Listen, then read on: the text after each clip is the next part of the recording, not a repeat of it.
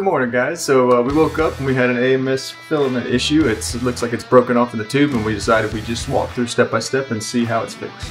See this red flashing light here? Yeah, so this guy is just broken off down in there. We're gonna take all this out.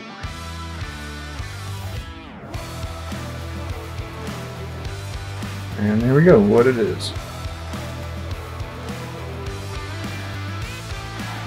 So we reach in here and there's two buttons, and we push those two buttons in and pull this out at the same time.